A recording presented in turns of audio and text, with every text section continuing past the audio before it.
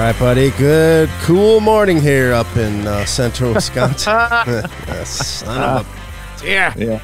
I'm not sure if you got me. I'm not sure if you can hear Mike. He is going to be chewing and eating on some crow here in a little bit. But it's August 24th, the year 2023. Welcome aboard, everybody. You're listening to the Crushing Iron Podcast, episode 708. Yeah, 708. And I do want to make a little apology whenever you're ready. Give you the floor. Oh, right now? Yeah, go ahead. Let's go ahead. I'm ready for it, man. Go ahead. People talk about this heat. They just, and I kind of blamed it on our dependence on air conditioning, which and how some level are. Go on. Some level it works. But I went out for a run. Was it yesterday? Yeah, yesterday. And boy.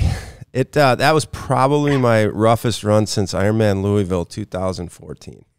Oh, yeah, it was one of those, man. I was cruising along. I was doing a little, walk run strategy. I'm trying to formulate some things for the race and everything. And I got about, 3 miles in. And, I try to respect the neighbors around here. I don't always go with my shirt off, but I was like, all right, I'll take the shirt off. That usually solves the problem with a little bit of breeze on me. And boy, I got that feeling, man. That Louisville feeling when I was just a little bit concerned about myself. Hot. Yeah. Well, if it was yesterday, and I know you said that Emily's out there before the cast, but her comment in Training Peaks this morning said, might have been the hottest I've ever been on a run. Mm-hmm. And that was at 8:40 a.m. And yeah, it's straight nasty. And it's like that for not everybody, because I still read like a couple like cool comments this morning, which I'm just like, let's just be done with that. Okay. You can circle back next week and remind me how cool it is when we drop down to like, the 70s again. But yeah, it's brutal. It is rough. It is rough. And the best thing you can do right now is just be smart with things. As I kind of went through, I had an athlete that lives north of me in Iowa. They're getting the same shit that we are, just I want to say unseasonably, but like even some of the people that have lived here in Kansas for 15, 20 years are like, I don't know that I've ever felt this hot for this like 4 or 5 days in a row, because it just the temp doesn't get low in the evenings. It just stays hot. There's no respite. And I just said, the strategy is this, if you have a run scheduled, either one, run, walk outside, no questions asked, run, walk. 2, treadmill. Do the treadmill and run straight. 3, do a bike inside. 4, take the day off. But there is nothing good to be gained from going out in some of like these it's oppressive at like 6 a.m. There's no escaping it. So you just got to be really smart with it and be very, very intelligent with how you handle yourself, how you're feeling, how you're hydrating. So yeah, be safe out there. Take care of yourself, especially on these hot runs, and it'll benefit you greatly when the weather on race day is a lot more cool and a lot more favorable. We'll get rolling today. We have a Q&A, but it's the first time tuning in today. Welcome. We appreciate you giving us your time. We know you have quite a lot of options in the triathlon podcast universe and just podcasts in general. As we appreciate you tuning in today. We cover it all. We do swim, bike, and run specific podcasts. We do race recaps and also have a lot of race previews. But for the most part, Mike and I, as coaches, athletes, best friends, we just sit back, relax, have an open, honest discussion about what we're going through in life, not just as human beings, but also as coaches and athletes ourselves.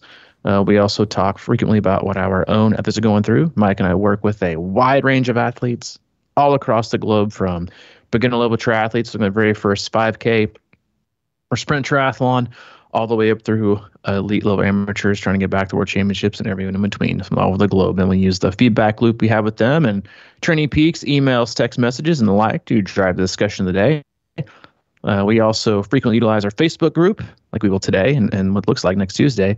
And you can search that, Crushing Iron Group. Answer one simple question. We'll let you right in. Awesome people, fantastic community, solid resource. So get in there, be a participant, get good, actionable feedback about things that matter. Not, posts with 95 comments about people complaining about what a medal looks like and how devastated they are. You get good stuff in our group. So be a part of it. Don't be a lurker. Participate. And you'll get a lot of good feedback in there. But that's it. No sponsors, no ads, one agenda. That's to keep you happy and healthy in your endurance sports journey. Mm. Well, I will, because I think it is an important topic for a lot of people. I do think, though, that I screwed up my pre-race or, pre-run the day before even. I just don't think I'm properly hydrated. And then I went for a swim that morning after coffee, kind of that crap. And I think that does matter, though. It does really matters. It really, that's why I feel like it hit me in a weird way. That's kind of what I look for is it's like a lot of times it's hard, but this was a weird heat, like stop. And I tried to I kept walking and trying to get my heart rate down. It just really wouldn't come. And like you said, man, after a point, that's why you got to be careful in the get-go. I think I went out a little bit too spicy. Even not super hot or anything, but like I just went out maybe a little, because you kind of sometimes have a tendency to prove something, It's like, oh, yeah, it's hot. It's not going to bother me. And then wham. That's right. So.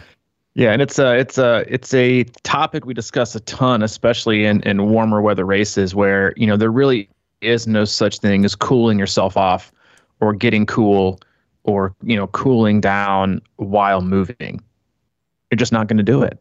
If you are moving in your core temperature side, there is no cooling. You have to almost be static, just stand there, sit on a curb, take a minute, douse yourself with water.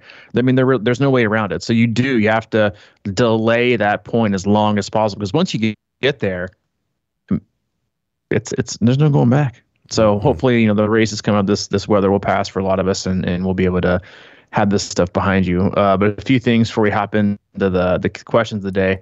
I want to give we talk about in our intro how we coach, a wide range of athletes all across the globe. And I want to give a special shout out to Bob Hines, our C26 athlete, who is the oldest athlete at the Ironman 70.3 World Championships at 84. Ah, that's so awesome. Yeah, I woke up this morning, had a picture sent from one of our athletes, Nikki Leo.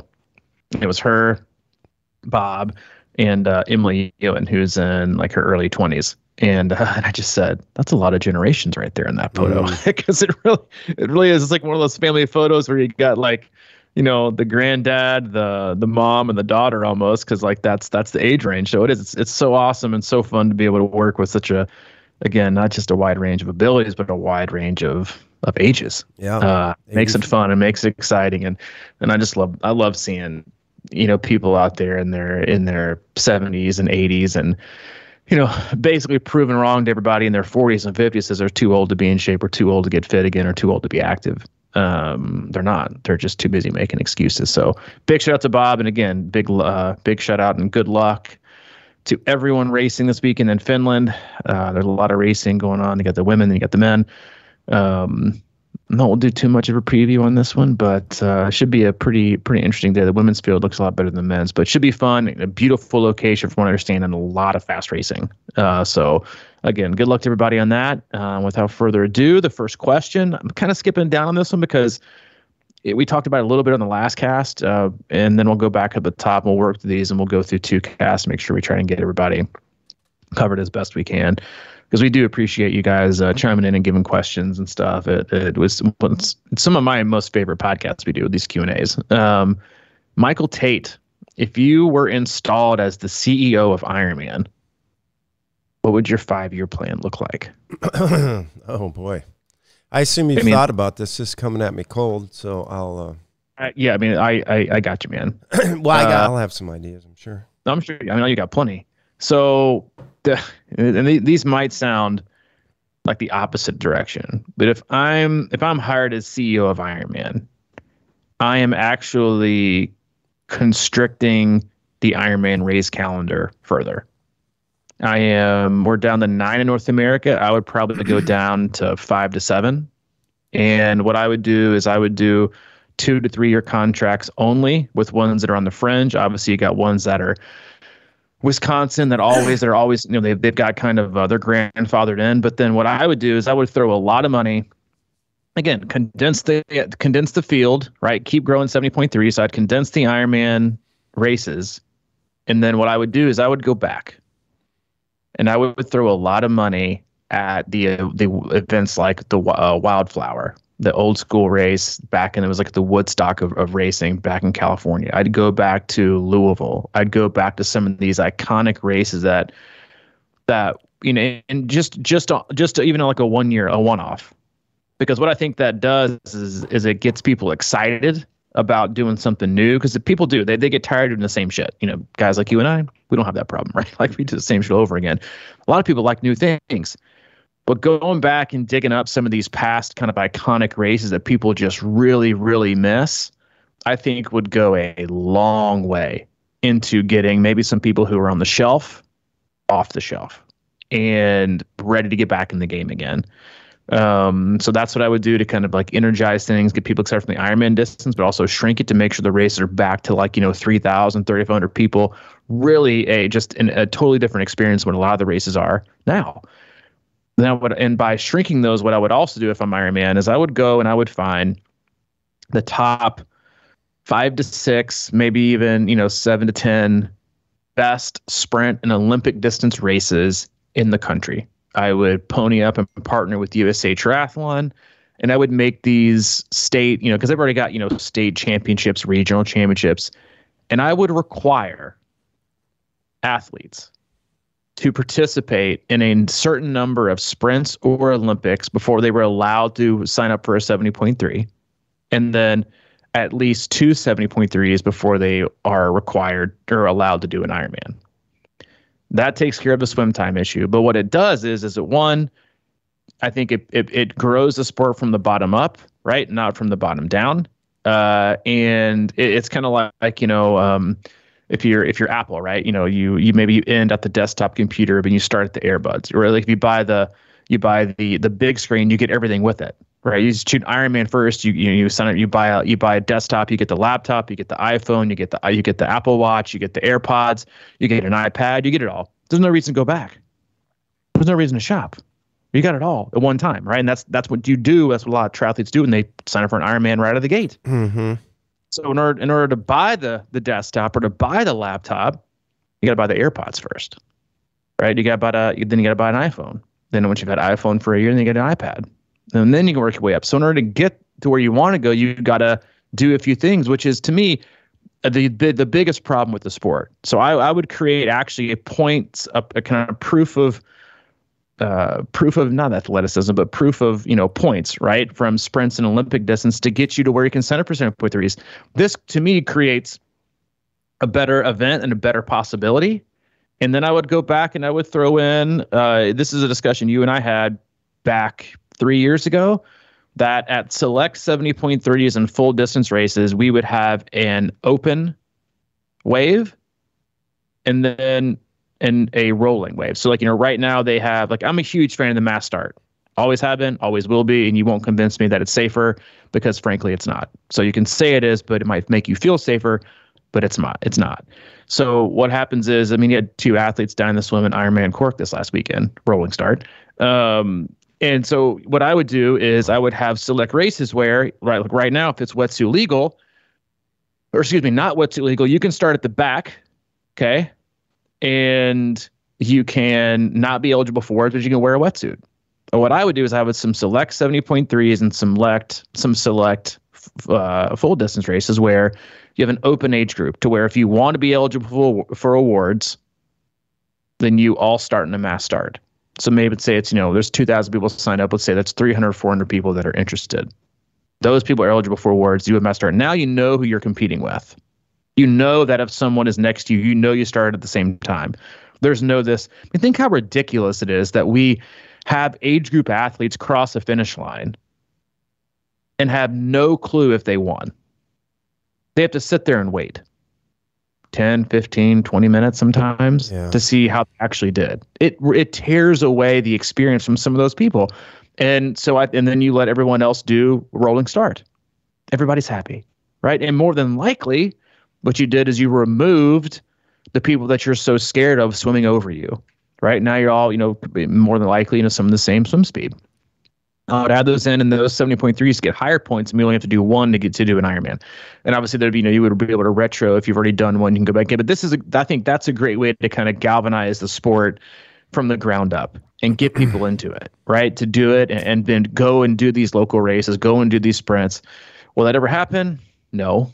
But if I was Ironman, or even for a day, That's what I would do. I would try to bring the oldies back. I would condense back down to less events, make them more, harder to get into, where you have to sign up. And then in order to get into them, you got to do some of these races. So support local mom and pop, right? And then you can, eventually do the one you want to do. And then you're hopefully in the sport for long enough to where you're going to be in it for a long period of time. And now you become not just an athlete who does an Ironman, but now you become an advocate for the sport. Because instead of being in the sport for a one-off and telling maybe 2 people about it, now you've been in it for 3 or 4 years, and now you've told 30, 40, 50 people about it. Your athletes are your best salespeople. So that's what I would do. I've got a few more, but I'm sure you got some on the tip of your tongue. Well, not really. I was thinking about that. I mean, this is such a big question. I think that when you think about, and we talked about obviously that Ironman is a corporation, and it's kind of what I would consider, going through the phase of, it started with a pure goal in mind, and was run by people who probably cared about it, the sport and everything. And then it turned into a corporation at some point, like most do. And then it becomes all about what, I kind of joke about a lot, when the big, how are you going to scale question. And I think that they face a lot of that in the business. So it's about scaling. It's about swallowing up little fish along the way and just kind of taking them out of your competitive realm. And then it becomes, just a numbers game for them. And they're just moving, pieces around all the time without focus, I think, a lot of times on the actual athletes and developing, the base for it. It just becomes, you can do it. And, and then you get, I would love to see their DNS list, or like how many people just kind of get it in their head to climb Mount Everest or whatever, and then decide not to or whatever. And then I assume there's a lot of, and everything you said is perfect in the sense of it would help actually develop people who could be long-term customers. And what I just think a lot of corporations now don't really think about that much, as a longtime baseball fan, I feel like they've been shoving me out for years, just trying to convince people who aren't even into it to like it, and, or, just kind of branching out and just trying to throw a big net all over the place and hope that you can get some people to sign up for your sport, rather than building it up like you're saying. Working with these little, instead of, buying everybody out, maybe work with some people, help them get strong, build the sport locally, and then have it grow regionally, and then, get people actually to the point where they're experienced and seasoned enough to compete Ironman, and not do it once and just hate it forever, and quit. A lot less one and done type of deal. So, and I think that's really how it, spreads, word of mouth, and getting to know friends and people like that. And if you start at the bottom, like you're saying, I like everything you said there, just get the smaller races involved and somehow make them part of the, whatever you want to call it, the farm system or something. And just sort of keep building more and more athletes that are actually capable of doing these things because they've gone through the process, rather than saying, you can do it, just do it. Go on, it's the worst day of your life, and you're like, why would I ever want to do that again? So yeah, that's the way I think about it. I don't know what the solution is, because now I don't even know who owns it now. Maybe they have people in there that care again, but it just seemed like for the longest time, even it was just weird when we would go to events and, we would win the club championship or something. It just didn't even seem like they really cared to me. Like, some people did, but they could go a long way in some of their customer service experience things. I'll readily admit that. With the people, and I've always thought, like, do what you can, have like a race developer or something, or assistant, and figure out ways to, I always talk about how Wisconsin has developed into the, the fan support. And I think that's really mostly organic, but is there ways that Ironman could think about that and strategize about that? Like maybe have, encourage little festivals in certain towns that you go through, and, just make it more of an event, but like you're saying, involve people who aren't necessarily involved, but work with them instead of trying to, just take them all out along the way. Yeah. Befriend the municipalities along the way. Yeah, do things that are good. No, I love all that. And I would also go back to the one day World Championship. Oh, I'm just 100%. gonna say right now, Dude, the 2-day event, it's been terrible. Just has. And I would rotate it. I would do Kona one year, and then I would do somewhere else, and then somewhere else, and then back to Kona, and just rotate it. Yeah. Yeah, I don't know. I'm good with that. Cycle of the Women for Tri has been a huge flop. If you raced an Ironman the last 12 months as a female, you could have gone to Kona if you finished. That's it. If you wanted to go and you could afford it, that's not a world championship. So you've actually, instead of growing the sport, you've diluted it in a huge way, in my opinion. And so make it one big spectacle on one big day. Kona's already said you can't do a 2-day event here, so go back. That's fine. And then the years you're not there, hold a race. So every 3rd October is the Kona Ironman World Championships.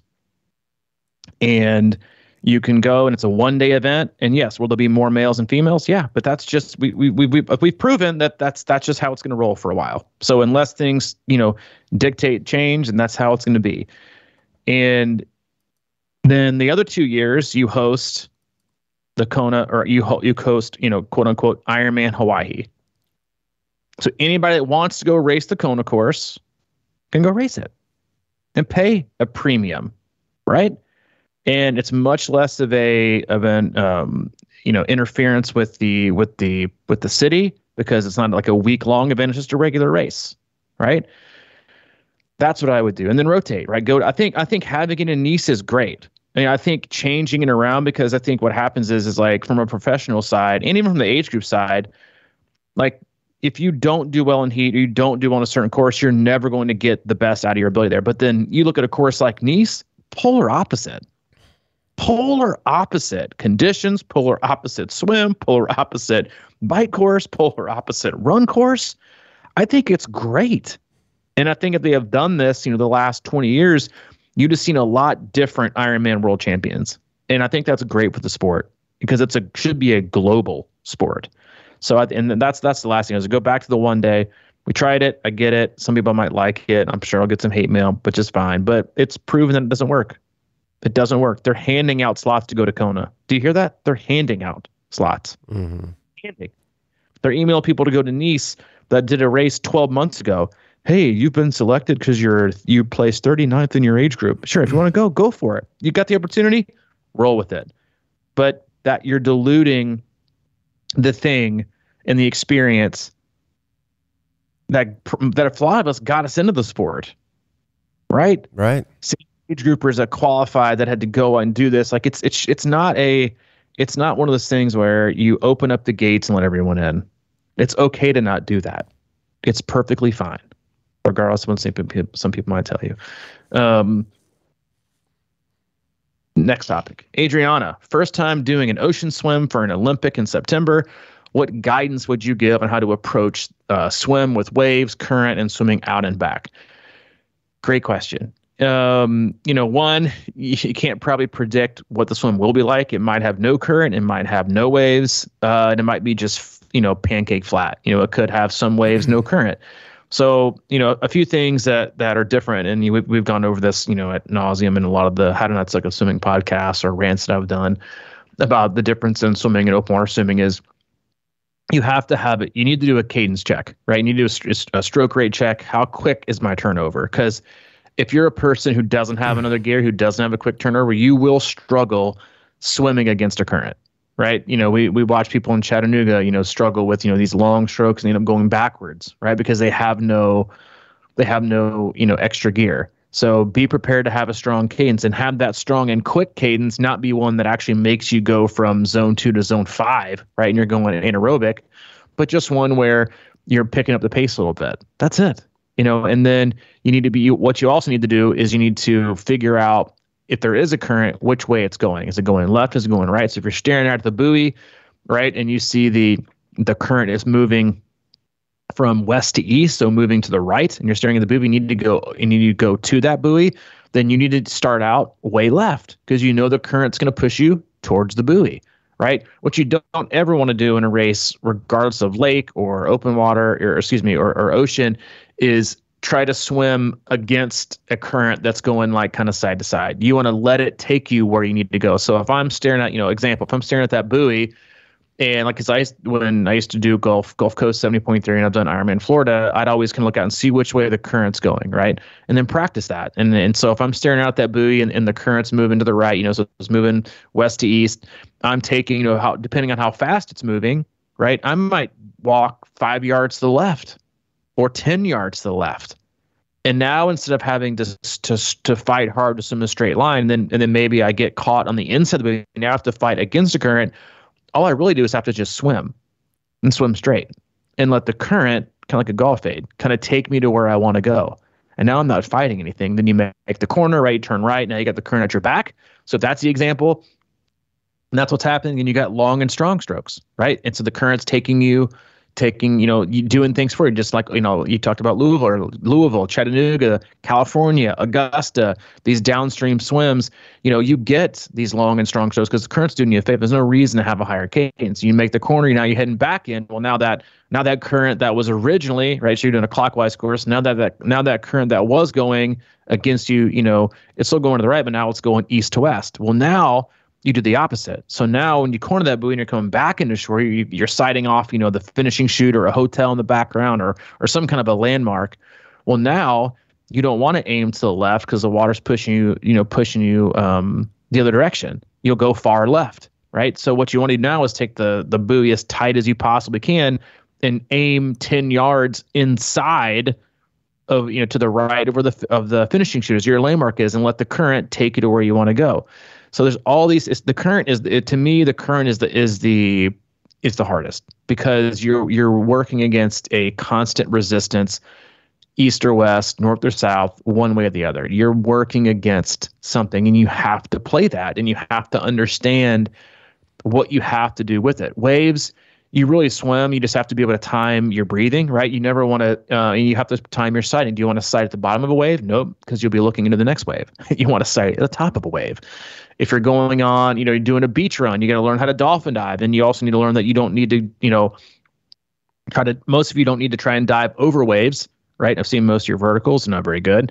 You need to go under waves, right? And there's a lot of things that can be done to really minimize any kind of, negative experience. And honestly, I think that's what makes ocean swims the most fun, is playing with the current and understanding waves and how to do this and how to do that. And you can do that all, before you get in the water on the pre-race swim, the day before, 2 days before. But biggest thing is be strong, right? You can't be long and smooth and slow, because next thing you know, you're 45 yards off course and you're hanging onto a kayak and your day is over. Yeah.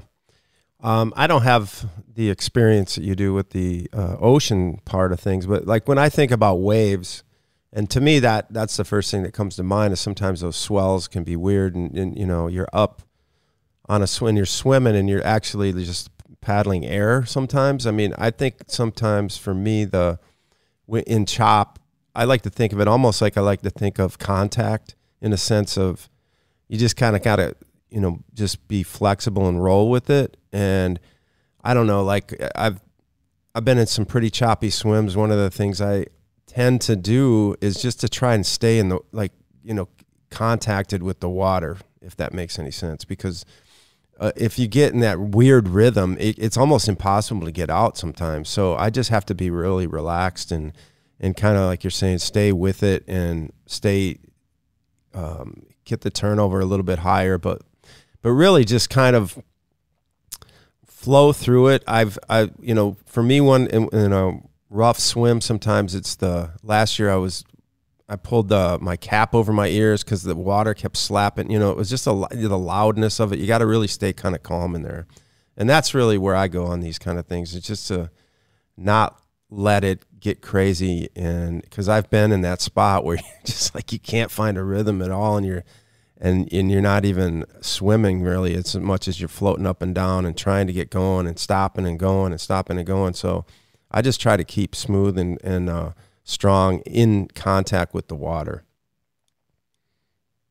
That's excellent advice. Because it is a lot of people find themselves doing, kind of the 2 steps left, 2 steps right to get 1 step forward. It's so weird, man. Yeah, like you just give up sometimes. It's like it is, and it can be frustrating. So again, just know what you're working with and plan accordingly. And you have to be thoughtful about it. You just do strategic, thoughtful, and aggressive with it, and not just I'm just going to go out and swim 1.2 or 2.4. A lot of shit can go wrong, but a lot of shit can go right, and you can swim with the same effort and swim, honestly, 10 seconds slower than somebody. But if you take the right lines, you know how to use the water and use the current and anticipate waves and how to, sight well, you'll beat somebody that's 15 seconds faster than you per 100. Because again, we say this all the time at swim camps and tri camp is it doesn't matter how fast we make you. If it's just going to make you go faster and further in the wrong direction, we've actually made you go slower. So, you see that a ton, right? And it's just one of those things you gotta be thoughtful about. Next question from Iram: tips for easier transition to clipless pedals. I don't know that I have much for that. Just know that you're gonna do the slow motion fall over that we all have done on our bike. You're clipped in, you think you got it, all of a sudden you don't, and you don't fall over fast. You fall over in slow motion, and you never fall over alone. You always fall over with an audience. That is just a fact. So just know you're going to fall over. But 2 things you can do off the top of mind. 1, do it on like a greenway or a path, right? Or in a parking lot or a sidewalk that's close, that has like grass on both sides, and practice. That way, if you do fall over, you fall over on grass, fall over something soft. Honestly, just like you would teach or work with your kid on how to ride a bike, give them an out, right? Give them a place where they can kind of fall over and not feel like they're going to absolutely destroy themselves. And then the other thing you can do is, depending on what kind of pedal you use, if you have, like I've got Look pedals, there is a tension, right? There's a tension gauge on it where you can use a very, very, very small Allen wrench to either do plus or do minus. And what this does is it actually lets you adjust the float, what they call float, with your pedals, right? Where the cleat meets the pedal. It can be either very, very, very easy, like you can be pedaling along, you'll unclip on your own because it's so loose, or you can have it to where it's so tight that it takes, like you have to, tear your MCL just to get your ankle out of it. So make that as loose as possible and start with that and practice. Another good way is to put your bike on the trainer. Practice the quick,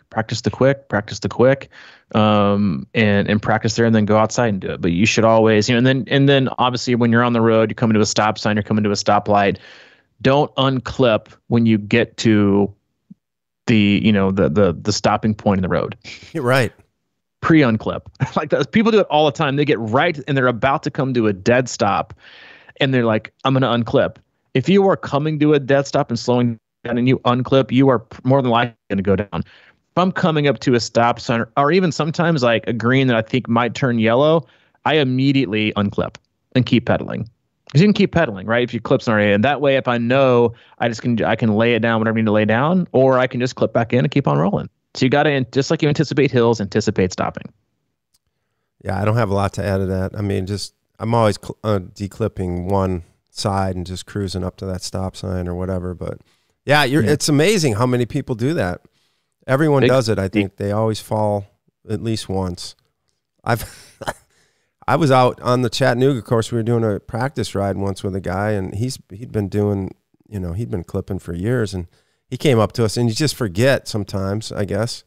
He came up to about 8 of us, and we were all kind of side by side. He forgot, and he fell into me, and we fell all down like dominoes, the whole group. I was like, what the fuck are you doing right now?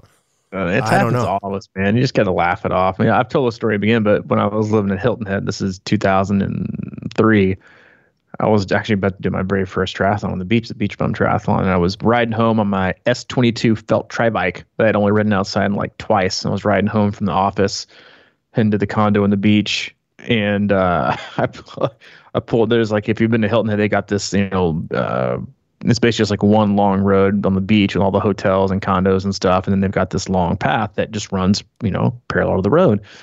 And I came to this light where I had to stop, and I looked over and there was these very attractive females. And I was kind of feeling myself, and I just forgot to feel myself enough to unclip and slowly did the fall over right in front of these ladies.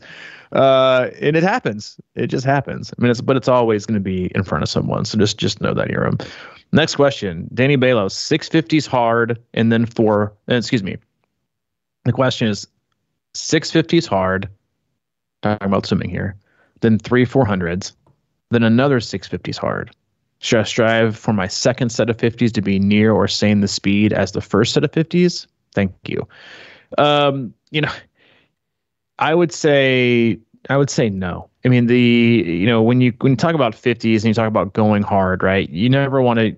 A lot of people make the mistake of going out way too hard and way too fast, and then they might. Let's say if you got 20 50s, they burn their biscuits in the first 4, and then all they're doing the next 16 is just really, really having really, really shitty form. So what I would do if I was attacking that is I would take, if I see the whole set and I've got 650s hard, then 400s and another 650s hard. What I would say is, all right, what's my best average likely going to be? I'm going to go out and let's say my best average is going to be, like 36 or 37 on these, and it's also very dependent on what the rest is. So could definitely use a little more intel on this, but I get your question is then I would probably aim for, a range. So let's say my goal is to hold 36, 38s, then I would probably go out the first 650s and be able to hold 36s. Right. So, but it would feel hard, but it wouldn't feel all out. And then I take my break. I do the 400s are probably zone 2, zone 3. So I'm getting a little bit of, I'm working out the lactic acid. I'm probably getting a little bit of endurance and I'm catching my breath. My arms are, probably going to loosen up a little bit. And then I got my last 650s hard. Well, now I'm probably not going to do 36s, but now I have to kind of aim for 38s while having picked up the effort level to hold it. Right. So it's much like negative splitting. Right. And the same thing goes for, if you get bike intervals or run intervals where you get, 3x4, 3x6, 3x8, you want them to be pretty close to the same. Right. Pace, effort, heart rate, everything. You just know that the last interval is going to take a lot more out of you. Right. Especially if they're really, really hard, really, really difficult. You don't want to see a huge drop. You want to either fight to keep it the same or start out with a gradual build. Right. So you get a lot of people think that the slower you get, the less adaptation you get, but that's actually not true. Is if you have to really pick up the pace and pick up the effort to hold a 38 and your arms are fatigued, your legs are fatigued, your heart rate's already high, then you're getting, you're creating this resistance to fatigue by forcing yourself to go faster, and your body adapts to that. And so there's really no wrong way to go about it. I mean, obviously there is. The only wrong way would be to for those 1250s, you have a range of, 36, 30, 38. You go all out in the first and you were 33, 34. Now you're smoked, and now you're doing, 33, 34, 37, 37, 38, 39. Take your break. Now you're gassed for the 400s and your arms are smoked. 41, 42, 43, and you end up not feeling good and your form sucks. So, again, it's hard to screw up, but that is the one way you can probably screw it up. I had an interesting thought when you were saying that about negative splitting and thinking about it in terms of negative splitting the effort, which I don't necessarily think about personally, and I don't know if a lot of people do, but I mean, if there's a warm up there, which I assume there is, and then you go into your 50s and you're going, I always try to think of it in terms of like, I'll probably actually start feeling better after I do these 400s, so I'm not good, but I think a lot of people do that. And I think it's a valuable skill to learn, to kind of go out a little bit harder than you should, and then figure out how you're going to get back to baseline, or at least, regroup. And that's kind of part of things too. And I've talked about that before. And as far as thinking about this Ironman I'm doing, is a lot of times I just feel good in the first half of the marathon. And a lot of times that really kind of gets my average speed down a little bit. And I think I'm almost better sometimes at holding on. So is it a hold on, or are you getting stronger, And I think both those skills are valuable. So, and to me, that's about negative splitting effort. And I've never really kind of thought about it that way, to be honest. I've always just thought about it as setting up my negative split in the first half. But sometimes you can burn it, and then how are you going to regroup and get back to it? Because that does happen often in racing. Oh, yeah. I mean, I know that you and I both I've got quite a few swim structured workouts where the goal is to, whether it's short or fast, like, as short as a 50, I'll do, swim 35 yards all out. and then 15 yards settle in, a real short one, but it teaches you how to gather yourself, right? That's kind of like step one, the smallest dose. And then it works all the way up to, what I call like, when you're one of the 70.3 and Ironman final, what I call kind of like race ready or race prep sessions includes 400, where you do 200 to 250 all out, zone 3, zone 4. And then the next 200, you just settle in. And so you're practicing what it feels like to race. Because whether you like it or not, you're going to start fast. Either because you're jacked, or you think you're faster than you are, or you want to swim around people, or you're anxious, but you're going to go out faster. And this teaches you how to, relax. And, it's very similar to, what cycling or even running they'll do with over-unders. So you do under threshold, over threshold, under threshold. It's really about lactate shuttling. This is a way for swimming to do that.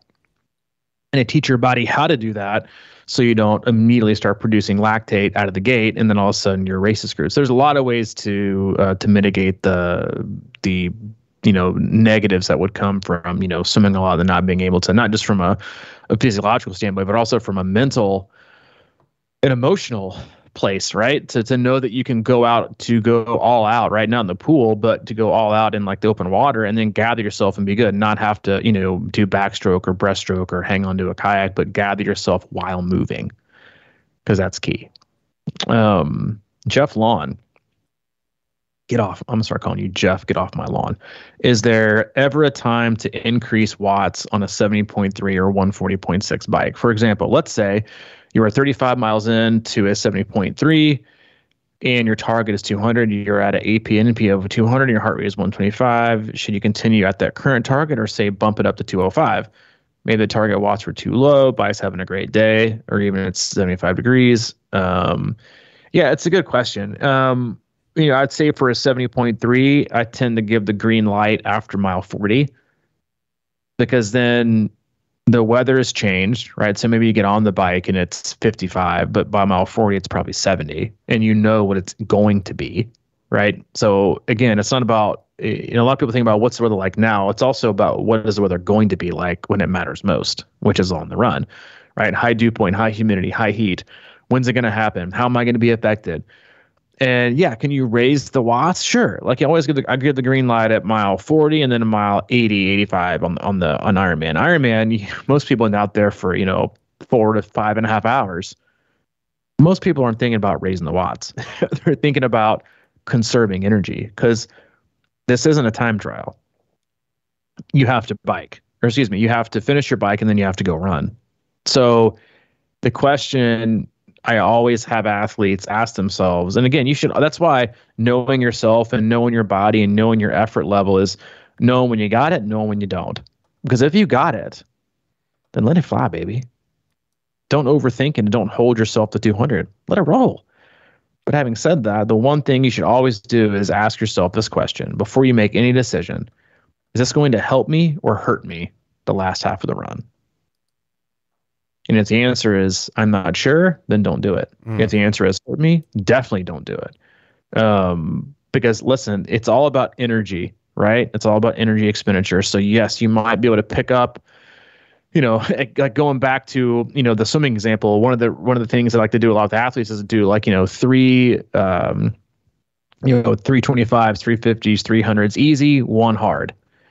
And I do that to still get in some hard work and keep things crisp. But what I also do is I liked it because you show the athlete what the effort level required is to even just increase 4 to 5 seconds per 100. And then if you calculate that out through a mile or 1.2 or 2.4, you're like, all right, so I can swim really, really hard and go really anaerobic and it'll suck and burn. And I'm going to make up 2 minutes and 10 seconds. You're like, that's not worth it, because you're probably going to lose in transition as you walk to your bike and take your sweet ass time in transition because you're gassed. And now you may have even lost time. Same thing on the bike, right? Bumping it from 200 to 205, you're in the last 16 miles, you're not even going to gain a minute probably. So is that worth it? I'm going to say no. All right. It takes like significant is like, going from 200 to 220, 160 to 180. even like 160 and 167, like it's going to be negligible. So you just have to know your body and also know the course and know the day. But again, and we said this before, I've never met an athlete who's finished a race and they've been like, man, I blew it. All 40 of the bike, should have crushed it, but didn't. And I had a lot left in me because listen, it's about the last 5K of the 70.3 run course and it's about the last 10K of the run. That's where you either pass 50 people or bleed time. So ask yourself those questions before you make decisions. Excellent advice, my friend. Thank you. Yeah, I think the thing about that on the bike is that, it's so much dependent on the course and all these kind of things too. It's like if you got a really favorable ending to your ride course, and it's, nice grades and things like that, and as you know, I don't use watts a lot, but my thought about that compared to effort is like, are you getting enough out of your speed sections or, things like that you can, because if you got a lot of hills, then you almost got to watch yourself or you're going to go over that easily. So to me, it's more about like just riding free and riding well and taking corners and, just like you said, stay in arrow and save some energy and just cruise a little bit more, whatever, because you're saying it is about the run, but I think a lot of times people can, I gotta be careful about this, not get as much out of their bike as they think they can, or they're just a little bit concerned about it because, it's like, I just think that I'm always amazed at, how much in race recovery I can go through. And we talk about, you don't trust how you feel right now because it's going to change, especially on a full. You might feel like you're done, and then like 20 minutes later, you're like, man, I'm back, So there's all those things you got to pay attention to. And I just think sometimes we're, I don't want to say too cautious on the bike, but I think sometimes, for me, it's almost like running. Sometimes going slower is a little bit harder. So if you're like kind of forcing yourself to be slow, but you feel really good, sometimes I think that can take a little bit out of you, to be honest. Oh, listen, I think most people would be better off, again, and you see this all the time, especially on hilly technical courses, they freeze up and clam up on the corners and the turns and the descents where they could be just rolling free and making up time and then feel like they have to hammer it coming out of it or going downhill or going uphill and they're getting zero return or negative return. All this energy, all this extra effort for negative return, or know how to handle your bike, know how to take a corner, know how to descend, gain time, free effort. Yeah. Seems pretty easy. Next question. Ellyse Gallegos, will you ever Zwift race against me? We posted this on whatever was it, last Tuesday? Yeah, Tuesday. And I have since accepted the challenge.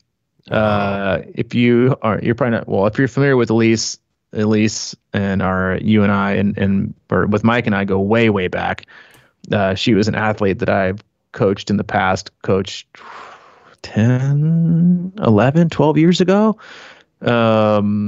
And is a insane athlete, has won Ironman Florida as the age group champion before, been to Kona, been on the podium at Kona, quintessential, amazing athlete, amazing mom of two, crushes it. And I think now she's doing like a Zwift racing league. Like she's been like recruited. She's that good, which I knew she was good before I accepted the challenge, but then she showed me numbers and now I feel like I should bail, but I'm not. So the week of November 13th, I'm going to race her in a Zwift course. Then we're going to race. I threw in the 50 free because I feel like I can get her on a clipper on the 50 free. And then we're going to do a 1 mile race, spread out through a week and just see who wins. Now, the caveat here is the loser has to wear a Lionel Sanders No Limits headband and t-shirt and shoot a 2-minute video of why the other person is greater. Which would pain me to all levels.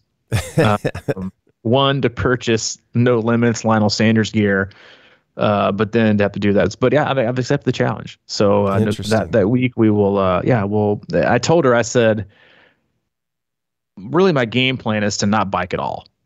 because you're going to smoke me. My game plan is to run and swim and hopefully clip you on both of those and take home the victory. Because I don't think there's any way possible I can't even get close from the bike, because she is just an absolute animal. But we'll see. Should be fun. But yeah, so in November I'll race her, and we'll see how much I get destroyed. Wow. Well, I accept the challenge too, but I'll just make the video right now. Right. I'll put the headband on and just tell everybody why she's such a beast and better than me. Yeah, she is. She's insane athlete, great person. Next question, Renee, how was Summer doing? I saw her post. My mind, she's hanging in there. She'll appreciate you asking. We'll make sure we let her know, but she is. She's hanging in. She's still taking some time away from work, which we heavily encourage to take all the time that they need. And they're very appreciative. But yeah, I think they're hanging in there. So that's very kind of you to ask. Lisa Prawn, considering running a spring marathon. In the past, when I trained, I was able to run at least 5 times a week, and my body cooperated. Now, as I creep up into my mid-50s, I'm hoping to be able to mix up my approach a little bit. Thoughts about using the bike for some of my hard efforts. Is it possible that I can run 4 times a week, with the majority of those being easy paced? Also, can a little bit of swimming be integrated in there? Hoping for a little bit of guidance. Thanks so much. Yeah, it's an excellent question, and one that you and I have a ton of experience with the athletes we work with. We've got athletes that like to weave in marathons or half marathons throughout the year, whether they're approved or unapproved. They'll weave them in anyway, regardless of where they're on the calendar. There's a couple of different ways to do this, and the answer is yes. You can do hard work on the bike, but then again, there's 2 ways to go about it, in my opinion. One, you do your 3 to 4 runs a week, you do your long run, you mix in some intervals, and the other day of the week you maybe do tempo, but you add rides in to do extra aerobic volume that's no impact. Because the thing about running, right, is that we could call it easy run, we can call it recovery run, and you might be reflected on that being that it's lower heart rate or easier pace. But the fact of the matter is that it's still, of all the 3 sports we do, or between running and cycling, it is the most impactful on the body. So there really is no way to go out and do you'll do an easy run, but there's still going to be an impact, right, and the load on the body, right, and you need that. So you do one of 2 ways, and I think one of them is you strictly pick if you're very, very injury prone for whatever reason. You either overrun, you run too fast, you run too often, you've had a lot of injuries, or you have bad run form. Is if that's you and you're then I would do 3 to 4 runs easy a week, and then do maybe 1 hard bike session, then 1 complementary session. But I would do like big gear work to kind of strengthen that load. The other way to go about it, and the way most people should go about it, is 3 to 4 runs a week, long run with some intervals or some tempo. And then same thing with a midweek run, and add in hills maybe as your interval work. So again, easier on the bones because you're going uphill, but it still gets like the strength and the anaerobic effort. And then add in 1 to 2 bikes or even a swim a week, and that be your extra aerobic work, right? You still need the aerobic work. You still need the aerobic volume. So you're getting that. You're not getting the pounding, but you're having that when you run. So again, like if you're running a lot and biking hard, you're doing hard and hard and hard and hard on your body, right? We all know the impact or the difference that we feel from the waist down when we go run easy, we run hard. You're still going to be sore, but even on an easy run, it's still going to be a little achy maybe. An easy bike, you probably come off feeling you might come off feeling fresher than when you started. Mm-hmm. That's impact, right? But if you hammer yourself on the bike, then you're going to wake up tomorrow sore to go out and do your easy run that's still hard on your body. So that's 2 different ways to go about it. And then the way you structure it, though, is the most important. And then that's obviously very, very specific. Yeah, it can definitely be done. I mean, and I would add in swimming in there, as another aerobic, thing to do. But again, how are you doing your swim? Are you going out and doing, 2,500, 3,000 where you're swimming the whole time? You're still getting work, right? Especially if you kick a lot, and you're probably gonna be more so the next day. Then I would throw the pull buoy and just make another active recovery, flush things out, then do it again. So there's a lot of ways you can do that. One of the things I'll share this experience and how I thought it went is after Wisconsin, I've for fulls this year, I've almost kind of like totally revamped how I've approached things with regards to the run and cycling, and I've done some kind of some back-to-back run cycling stuff. Not what I would consider a brick because but it's actually run first, bike second. And so I'll let you guys know how that works in September for the people that had it. So I think there's a lot of things, a lot of ways to be creative. Biggest thing is to stay healthy. And for a marathon, I mean, that's it. If you can go to start line healthy and you got decent weather, you got a good chance. But that's how I would kind of go about things. Mm-hmm. Yeah, I totally agree with that. I think 4 or 5 days a week running, and I think if you're still, if you want to be a triathlete and it's still in your game plan, it's good to keep a swim and a ride around. But I think a lot of times cycling can crush you, if you go too hard. And I think if your game plan is to run a marathon, it should be the main focus. But for me, like an easy recovery ride, for the thing I think about a lot is like it strengthens if you're working on the full stroke and pulling up and getting in that groove. I mean, it's good for your hip flexors. I find that running, that we can get lazy out there, and if you can get used to kind of pulling up without the same kind of impact of running, that's a good thing. And also the swim, and we talked about it many times, but it helps develop your core, and your core is really important in running. So keep them all going. I definitely, like you, I don't really recommend the hard bikes. I think they help your running if you're doing triathlon, but I think if you're running a marathon, you should probably focus the tougher stuff in your runs. That's just my opinion. Yep, agreed. Next question, our last one for today. We'll get the rest of these next week. This is kind of on the topic. Matt Kolb, can the angle of the seat cause tightness in the hips during the run? I recently raised the nose of my seat up to a more level position and feel that my hips are now more tight when I first start to run off the bike. 100%.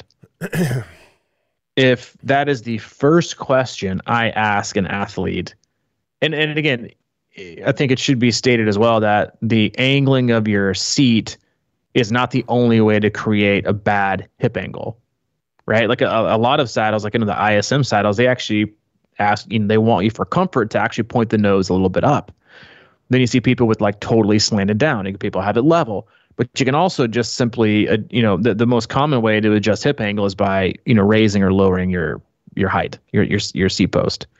Way back in the day, you'd see people with these just like insanely tilted in the nose, like almost like pointing towards the bottom bracket because it allowed their hip angle to be a certain way. But what happens is, especially for a TT, that might be fine, but for a race, what it does is it puts so much effort on your quads, not just from an effort standpoint, but from a stabilizer, right? You're not only using your quads as energy and as effort and as power, but you're also using it to stabilize your body on the bike, just like having the correct setup in your cockpit, right? Your aero bars. You want to have your skeletal system, right? Your shoulders, your arms, everything sitting and resting on the pads, right? Not where your elbows are way too close in and restricting, breathing, or not way too far in front of you to where your triceps and your deltoids are actually, taking the brunt of, because those fatigue, muscles fatigued, bones don't. So it's very, very similar. And so one of the first questions I ask athletes, if they say they have tight, hips, or tight hips, or, they can feel it when they run, is the first thing I say is what's your hip angle like on the bike? You could be sitting too far back, right? Or you could be sitting too far forward. The more close your hip angle, the more problematic things can become. And yes, you won't really feel it on the bike because you're not moving, but as soon as you kind of stand up to kind of stretch it out, then you immediately feel it. So yes, you can. I would go get a reputable bike fit and make sure, you have, the angles. Cause listen, people mess with their seat angle, their seat height, the fore and aft all the time. Comfort, trying to get more power, whatever it might be. And it all affects everything else. And the tighter your hip angle, the the more problematic it's going to be for your run. You might be more aero, right? But it might absolutely destroy you on the run. And so, yeah, if you're feeling like, niggles in your hip, mostly like, on the interior portion of it, like, people say it's almost kind of like my groin. It's not. It's more of your hip flexors. So if your hip flexors feel really, really tight, yes, could you need to strengthen those? Sure. But more than likely it's because your hip angle is way too closed. And so that's something you have to address. Yeah, I agree with that. Agree with it. Don't dust it. On the hips, baby. Yeah. Well, she's up. We got a lot of really good questions that we will get to next Tuesday. So as always, we love you guys. We appreciate you. We appreciate the input. We appreciate the topics. A lot of good ones in here. So we'll get to as many of those as we can on Tuesday. Have a good weekend. Enjoy yourself. Race hard. Race fast. Put a lot of effort in. And do the best you can. And if you got this same heat going, be super smart with it and just realize that there's a lot more training left to do. Hydrate before, hydrate during, hydrate after. Take breaks. Do it in the shade. Do it early. Do it late. Do what you can. And as always, go to our website, c26triathlon.com. It is our one-stop shop for all things coaching, camps, and community. If you need anything from Mike, he is available, crushingiron@gmail.com. Or if you need anything from me, c26coach@gmail.com. All right, my man. I'll talk to you soon. All right, see you, buddy. Yeah.